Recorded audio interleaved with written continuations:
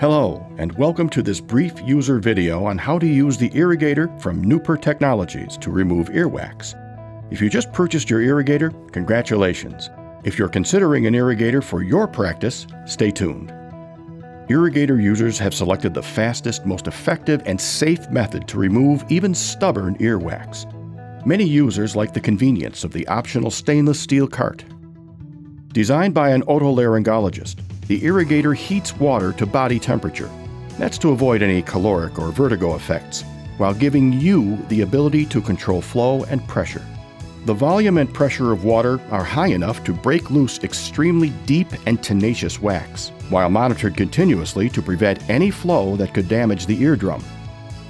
What used to take 10 to 15 minutes with manual removal can now be achieved in most cases in 10 to 15 seconds.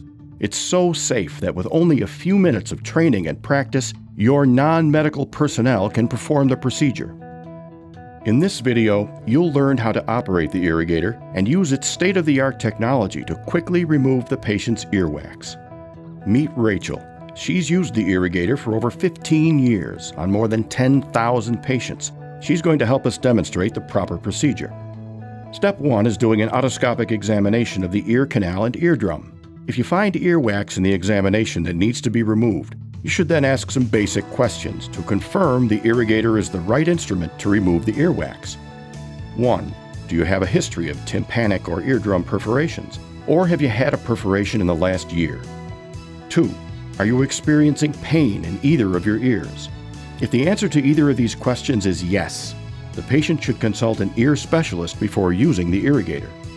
One more question. Have you ever had any surgeries on your ear? A yes to this question also means a referral to an ear specialist, except for ear tubes, which have been removed for more than 1 year.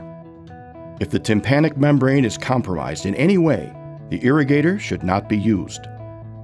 Once you've established that the patient is a good candidate for irrigation, you can get the Earigator ready to use. Note, only use cool to room temperature water, no hot water. Normal tap water is fine. Rachel next attaches a one-time use disposable nozzle. An easy quarter turn locks it in place. Don't over-tighten. Although it's not necessary, you may want to drape patients to prevent water splash from getting onto their clothes. Next, instruct the patient on how to hold the custom-designed catch basin. Place the basin directly under the earlobe, about midway along the shallow section of the basin, tipping it slightly forward. This allows proper placement of the handpiece lens while irrigating, providing an optimal view of the ear canal, and prevents most water splash from getting onto the patient.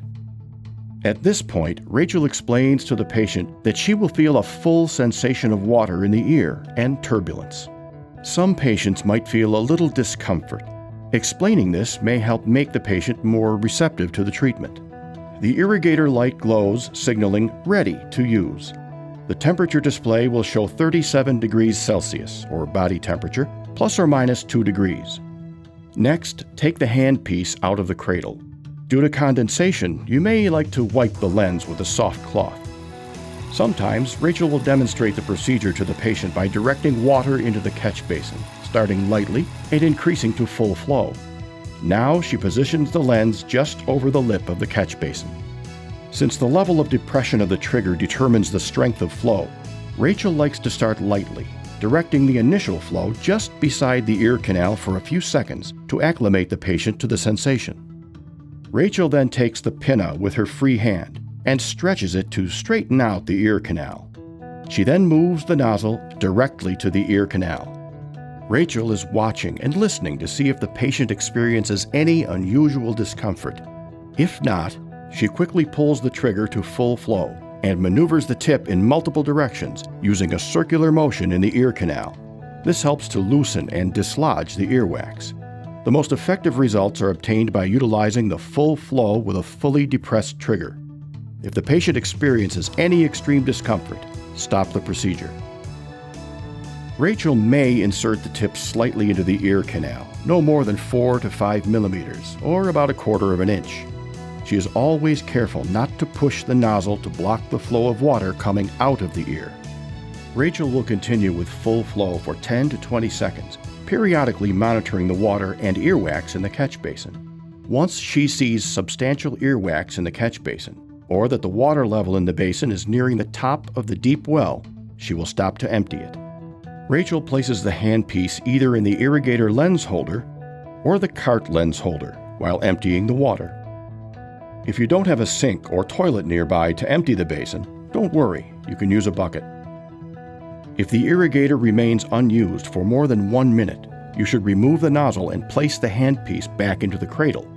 This ensures that the water temperature in the handpiece remains at body temperature. Rachel inspects the ear with the otoscope and concludes that the earwax has been removed.